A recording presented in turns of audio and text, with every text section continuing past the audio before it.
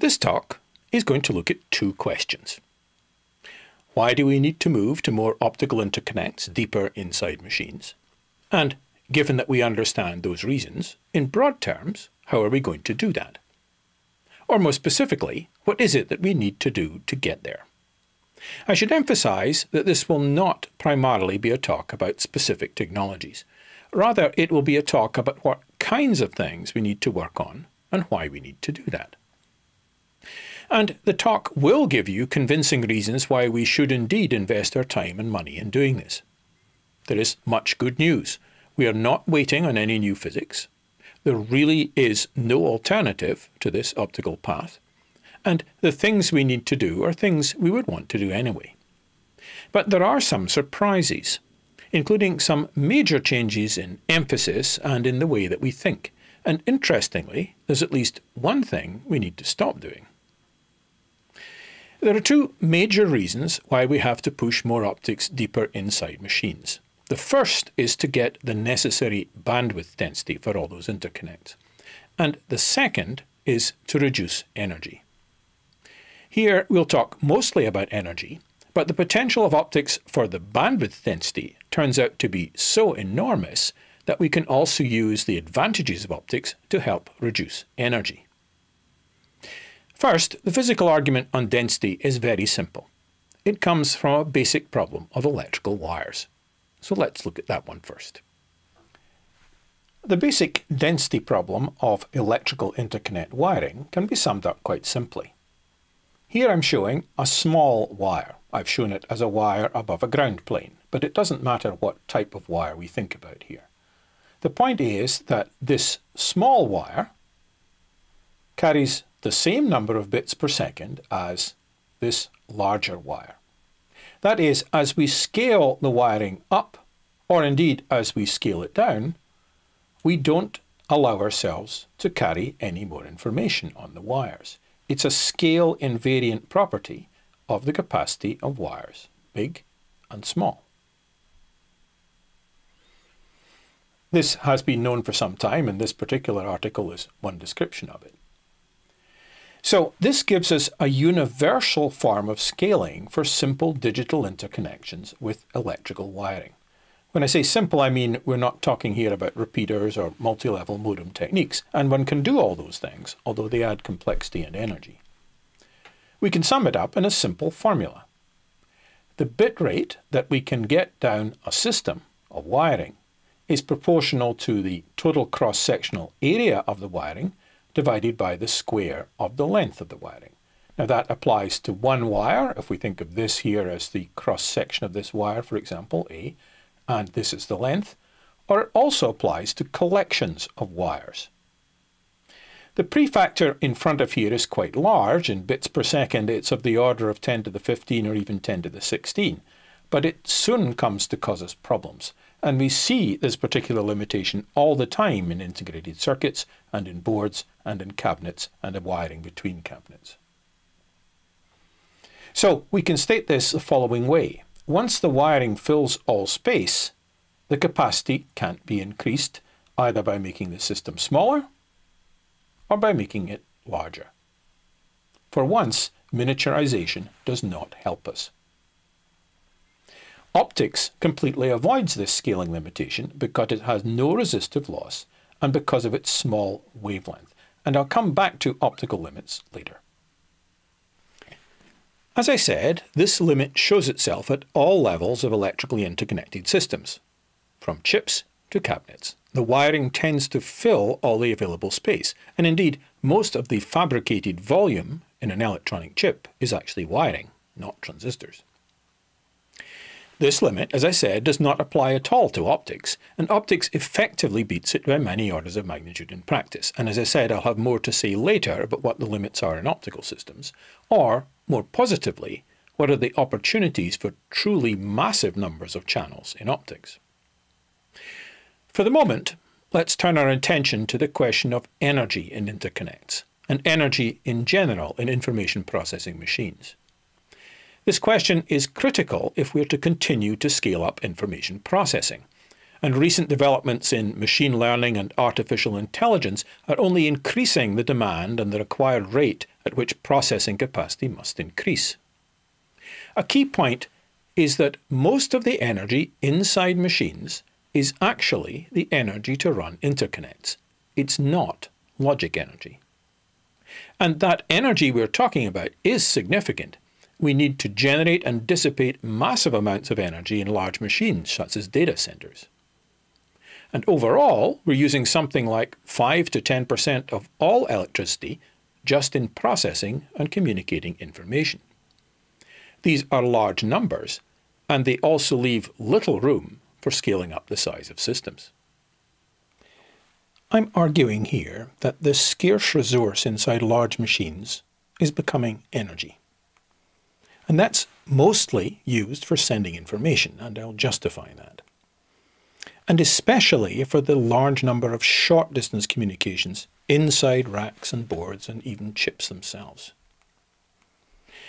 The problem is we're getting stuck at picojoules per bit or more for all communications off chips and for longer distances. Why is this? After all, we now have many demonstrations of optoelectronics that are operating at, say, 1 to 10 femtojoules per bit of energy.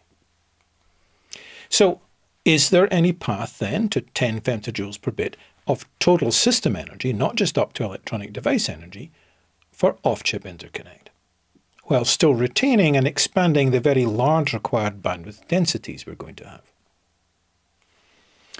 A talk like this contains a lot of information, and I don't have time to go through all the detail. Fortunately, there are two major references here that will help with that. The first is the paper most associated with this talk on energies and systems and device physics, and then specifically on waves and channels for optical communications, this second paper gives a deep review. I should also say that if you would like an electronic copy of these slides, I'm very happy to send them to you. Please just send me an email. Now, I've said that we are using picojoules per bit for off-chip communications. Why is that? Well, when we do electrical interconnects, the answer to that is very simple. In electrical systems, it's because we're charging wires, and centimeters of wires have picofarads of capacitance, and we take picojoules of energy to charge them up. In optical systems, there are really three reasons why we're using so much energy. First of all, because we have not yet integrated optoelectronics and electronics closely enough and with low enough capacitance. And that's especially true for photodetectors. We really want to reduce the capacitance with which we integrate photodetectors. Secondly, because we have not yet invested enough in the technology. We need low-energy optoelectronics, and technologies such as germanium quantum well modulators in silicon photonics are quite possible, but they're not yet technologically available in production processes. But a technology like that could solve a lot of problems for energy. And we also have not invested enough in the specific optics that we really need. Specifically then, we need very low-loss optical couplers to make this job easier. And we also need to look at array optics, I mean two-dimensional arrays of light beams and the optics that would handle that.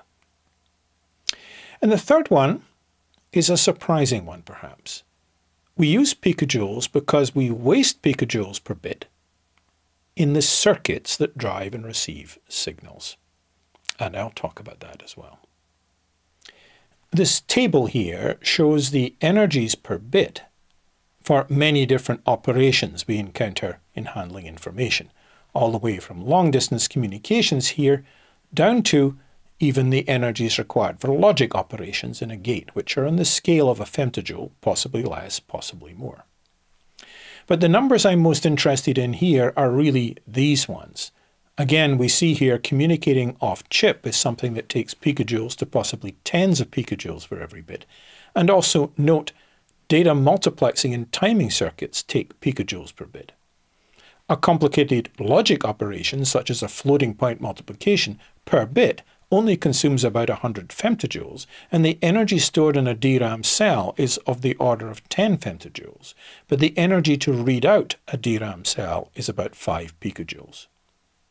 The dominant point here is that most energy is used for communications, not logic, and that's true even inside machines and all the way down to chips and below. These energies of hundreds of femtojoules or more for longer on-chip interconnections, up to picojoules or more for off-chip connections, can therefore dominate in chip dissipation. Note too that now chips may have possibly tens of terabits of communication internally and possibly also terabits of bandwidth off the chip too. Because of the higher overall data rates on such short connections, the energies of those can actually dominate. Though it does take more energy to send a bit over longer distances, there is massively more information sent at shorter distances, so much so that most energy dissipation is in shorter links and interconnects inside machines. To understand the comparison between logic and communications energy, we can look right inside the chip and compare logic and wiring capacitance. To run a logic gate, we have to charge the transistors inside it. But we also have to charge the wires that communicate in and out of the gate. But the wiring capacitance, even to neighbouring gates, is of the same size as or larger than the transistor capacitance. So most energy in information processing is in communications rather than in logic. And that's true even at the level of individual gates. Most communication goes further than that, and we have to spend proportionately more energy for all longer distances on chip and still more energy for off chip. Hence, most energy dissipation in information processing is in charging and discharging wire capacitance, which is about 2 picofarads per centimetre or 200 attofarads per micron. So just touching a bit typically costs us many femtojoules in CMOS because of the combination of the logic and wiring capacitances that we have to charge and discharge. Simple logic level signalling results therefore in large dissipation. For a wire capacitance C, we dissipate at least a quarter CV squared, where V is the voltage, per bit in on-off signalling. So for example, at this 2 picofarads per centimetre wire capacitance and a 2 centimetre chip, at 1 volt on-off signalling, the energy per bit communicated is at least a picojoule, and that agrees with the energy required to send information across a chip.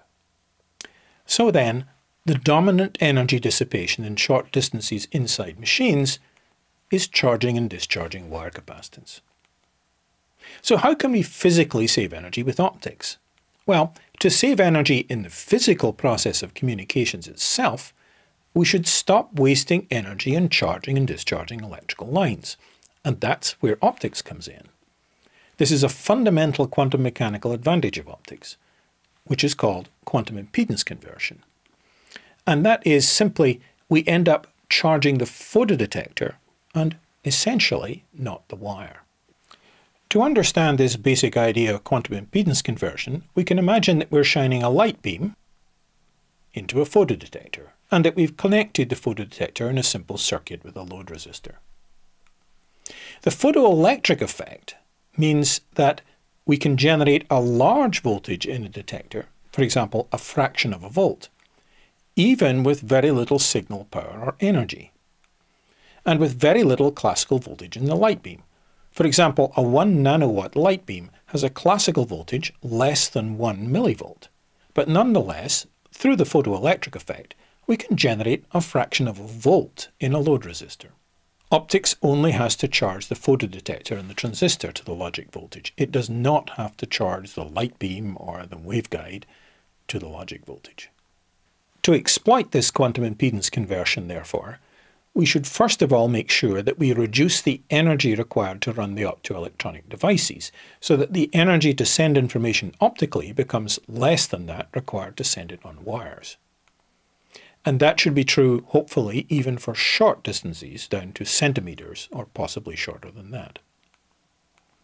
Integrating sub-femtofarad photodetectors right beside transistors can reduce the front-end capacitance that I've called CFE here.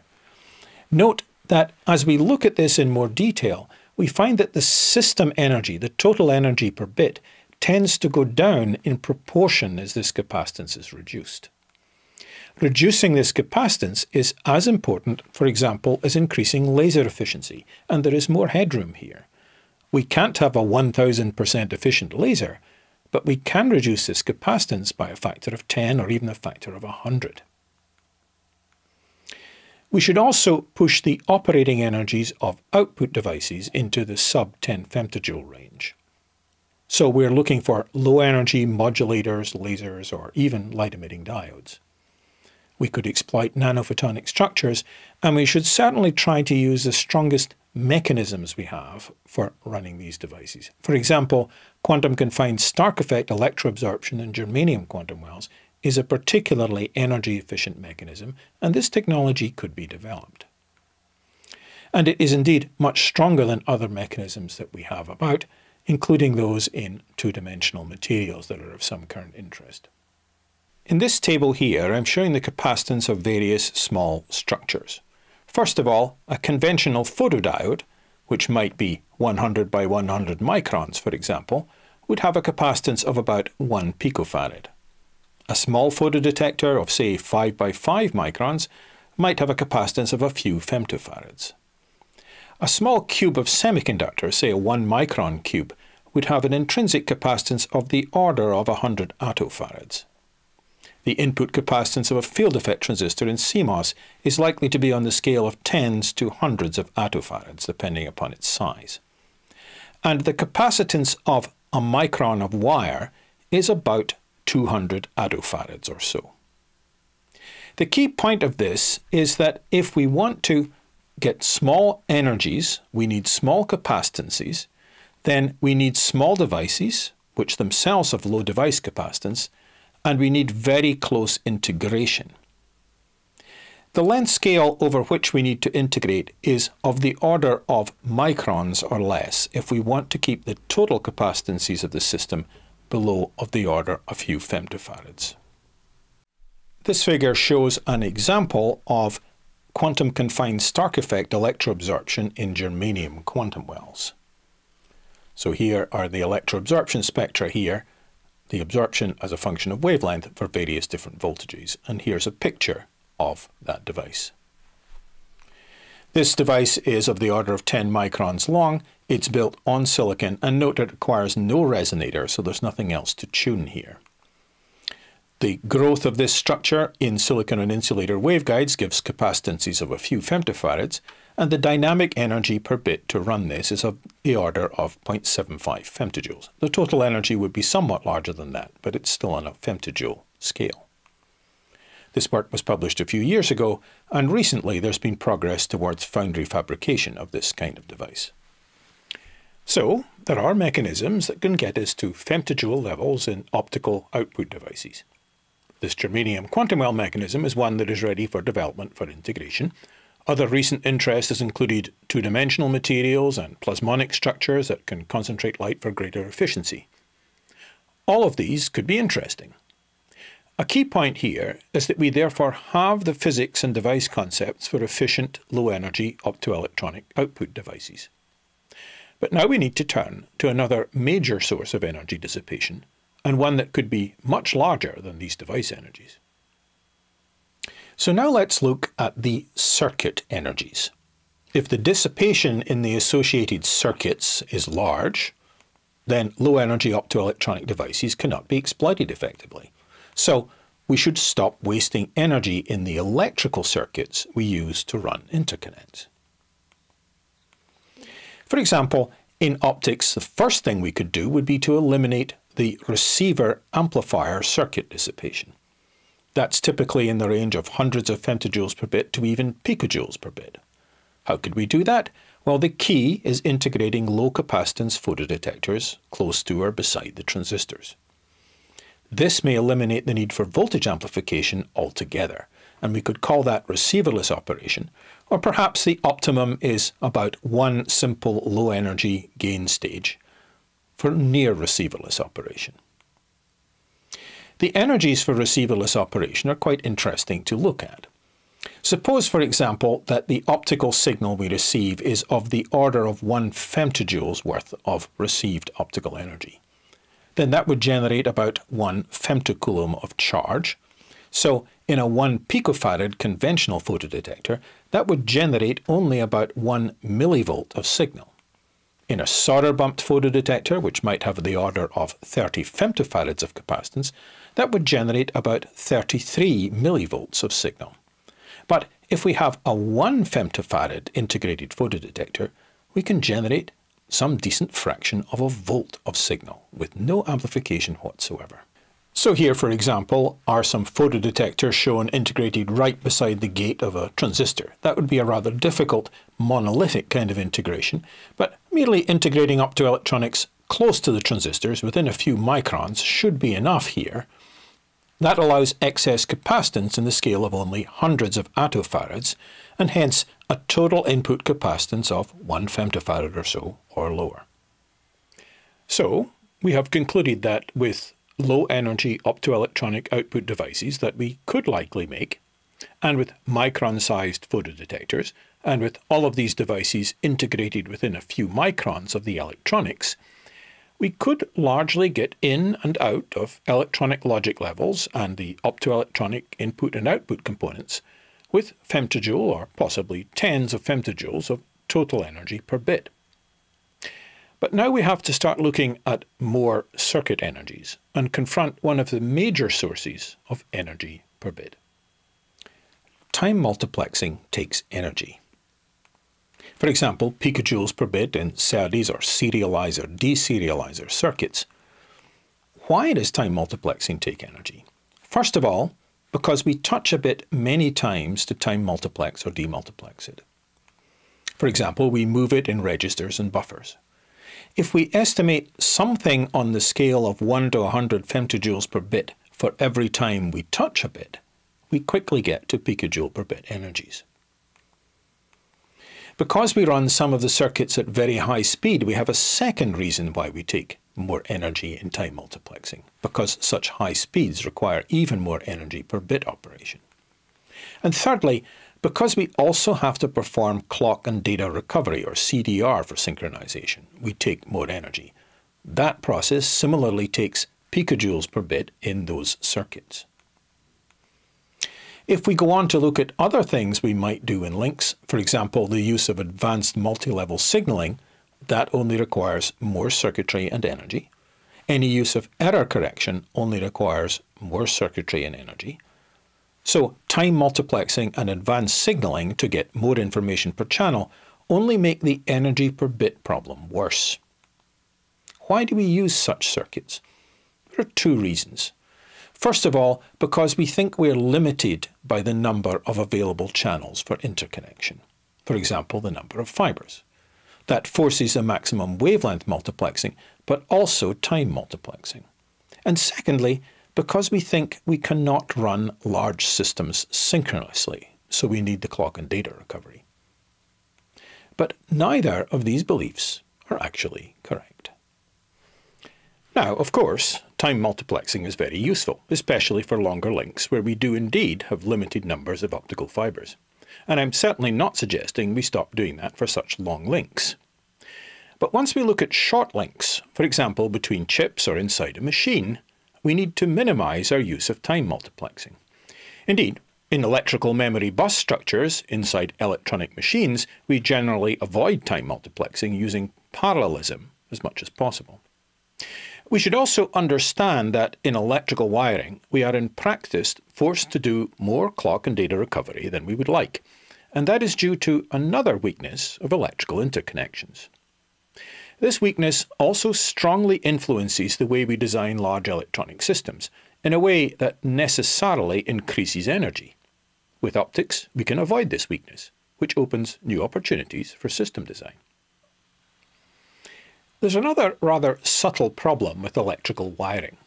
Essentially, time delays are not predictable in electronics with electrical wiring, and that means we have to use clock and data recovery quite a lot. There are two reasons for this. One is that electrical wiring does not have much signal bandwidth, and that means that trying to propagate a very precise clock edge or a precise pulse down it, it simply does not arrive as a precise pulse at the far end. It's spread out by the effective bandwidth of the wiring. So we can't easily propagate very precise clock edges, for example. Secondly, the temperature coefficient of the resistance of copper and of other metals is sufficiently large that the wire's resistance varies quite a lot with temperature. That means that rise times are not very predictable, and that means again that the effective signal propagation velocity is really quite variable with temperature.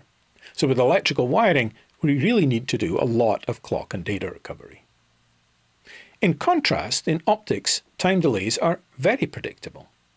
For example, even for a 10-meter long fibre over 100 degrees centigrade or Celsius of temperature variation, there would be less than 10 picoseconds variation in the arrival time of a pulse. And of course, the pulse itself could propagate down the fibre with essentially no distortion whatsoever.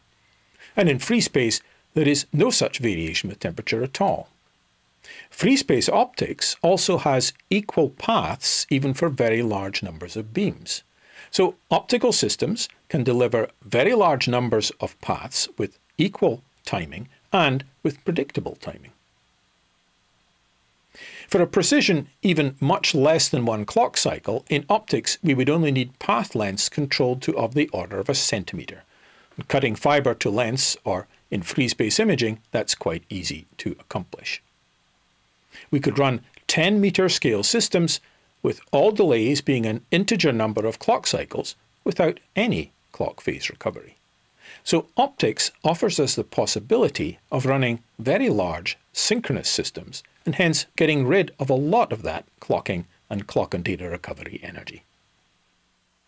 So, as we think about interconnects inside the system, from the edge of the chip up to distances of, say, of the order of 10 meters, we can think of systems differently if we use optics, eliminating much of the energy associated with clock and data recovery, and possibly also that associated with time multiplexing. But wait, you might say, how are we going to get enough channels to send all the information if we don't use time multiplexing? There is an answer to this question, and indeed it has been quite extensively and successfully researched. There is a direction we can take that offers us a factor of 1,000 or 10,000 or even more at no energy cost. That direction is to use space. That is, to use the massive number of spatial channels available in optics. We are all aware of a very common example, which is the camera in your cell phone. This handles many millions of spatial channels, or pixels in this case, in a tiny piece of optics that fits in your pocket. In that case, we're using imaging optics to connect the millions of different points in the scene we're looking at, one by one, to the pixels in the camera. Incidentally, even some time ago, optically connected digital systems with over 50,000 channels were successfully demonstrated. The basic technology for generating and handling thousands of light beams has been available for several decades or more. It includes things like diffractive optics spot array generators to create arrays of light beams, and lenslet arrays to reshape the individual beams if needed, as well as, of course, conventional imaging optics of lenses, mirrors, and prisms. So therefore, I'm arguing that we should look again at array optics. That is, the concept of moving to free space optical systems with thousands to tens of thousands of connections, avoiding time multiplexing and all those SerDes and CDR energies, so we can run at low energy efficient clock rates. That is, for example, a few gigahertz to of the order of 10 gigahertz, clock rates that are directly compatible with efficient silicon digital chips. I appreciate this may seem like a radical solution, but in my view, it's not really that radical. We could do this now if we chose to engineer it. And this really is the only way I know of that offers us 3 to 5 orders of magnitude at relatively little cost and allows us to eliminate large amounts of energy dissipation. The physics of the number of available channels in free space systems is relatively straightforward, though possibly it's less well known than it ought to be, and there has been a lot of confusion about this recently. So let's clarify this issue of the number of channels available next. So let's look at this issue of how many spatial channels there are for communicating between two surfaces. We imagine that we have a transmitting surface of area AT and a receiving surface of area AR. Then the number of possible optical channels, spatial channels, per polarization between two surfaces of these areas, separated by some distance L, at a wavelength lambda, is limited by diffraction to give this number of channels, which is the product of the two areas divided by the square of the separation and the square of the wavelength. The derivation of this is given in some detail in this reference here. For example, at 1 micron wavelength, for two surfaces each of area 10 by 10 centimeters separated by 10 meters, there would be 10 to the 6 possible spatial channels. So that's like having two telephoto lenses staring at one another over a distance of 10 meters. That optical system could handle 10 to the 6, a million spatial channels. Suppose we look then not at such a rack-to-rack communication, but at chip-to-chip communication, so on a centimeter scale. Then, for example, for two surfaces separated by a couple of centimeters and using 2 by 2 millimeter areas on those surfaces as the optical areas, then we would get 4 times 10 to the 4 possible channels. Now, we should make some comment here about orbital angular momentum beams, because there's been a lot of confusion about this topic. The conclusions we have come to here about the numbers of channels available for communicating are not changed if we add in the idea of orbital angular momentum beams or modes. Orbital angular momentum is not an additional degree of freedom in optics beyond the existing spatial degrees of freedom. For usual optical systems, we can get just as many orthogonal channels using beams with no angular momentum at all, and the proof of that is given here. So, given that we're thinking about the somewhat radical idea of free space optics, let's get some sense of what that means technologically. Roughly, how would we implement that? As I said, we can easily generate large arrays of light beams from one source. We've been doing that with diffractive optics for at least 30 years. Free space beam arrays, as I've said, have the same time delay to within picosecond levels over millions of pixels. You might think it's hard to align an entire array of light beams, but in fact, it's not much more difficult than aligning one beam. We just have to add array orientation, the twist of the array, and overall array dilation, that's the overall size of the array. If necessary, we could servo the alignment in free space arrays, which we can do in optics even in physically very demanding situations. Think of the servoing of the optics in a CD or DVD player, which holds a position within a micron on a spinning disk.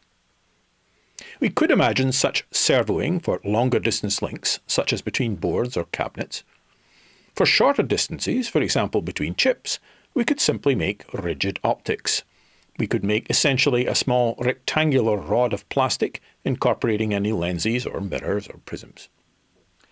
Just to give some sense of what might happen if we tried to connect, say, 1,000 channels from one chip to another coming out of the surface of the chip, then we might have 10 by 10 micron optical pads, as it were, on the surface of the chip. So these could be grating couplers. Now, if we packed them closely together, that would take up some area of the order of 320 microns by 320 microns. But more realistically, we would probably space them out. For example, if we spaced them center to center by something of the order of 30 microns, then we could still couple down to the small pads down here, but using lenslets, we can effectively make the beam larger and easier for the optical system to align the whole array with precision, and hence transform to give still only 1 by 1 square millimeters, but still having of the order of 1,000 channels in and out.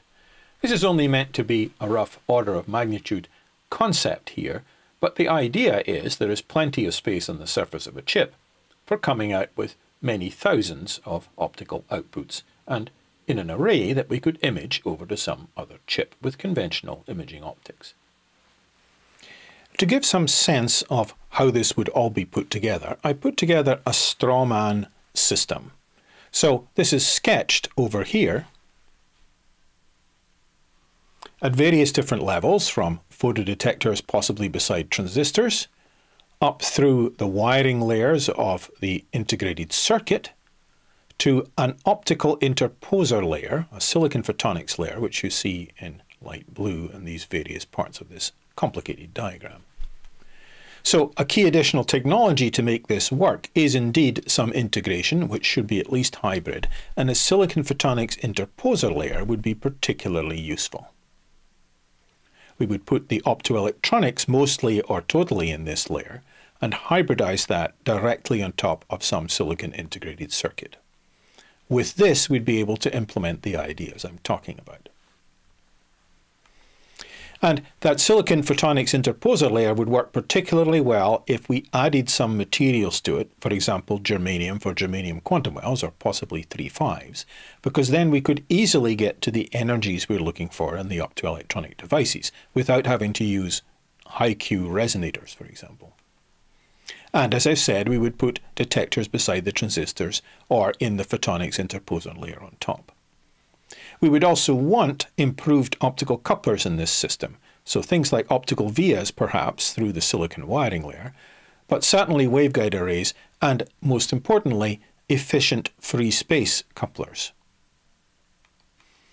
The goal here is to get to 10 femtojoules per bit of total system energy up to, say, 10 meters of distance. Note that this strawman system I put together here predicts that even with 19 decibels of total optical system loss, that's what I put into the calculation, 10 femtojoules per bit is still achievable. Note incidentally that 10 femtojoules per bit implies only 10 milliwatts of power dissipation for 1 terabit per second of interconnect bandwidth.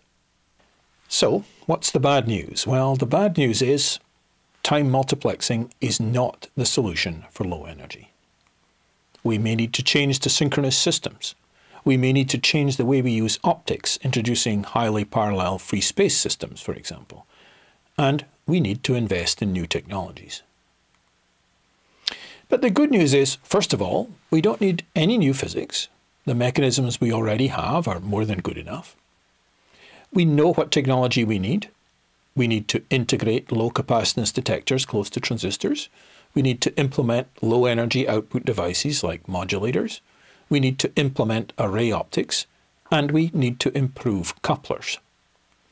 But we would want to implement much of this technology anyway. We have orders of magnitude possible improvement available to us. We really can eliminate the picojoule per bit circuit energies. Free space optics really does allow thousands or tens of thousands of channels. We really could change from 1 to 10 picojoules per bit to 10 to 100 femtojoules per bit. That's total energy for all interconnects from 1 centimeter to 10 meters. And finally, there's no competition. The only way of doing this is to use optics to increase the bandwidth and reduce the energy for off-chip interconnects. Thank you for your attention.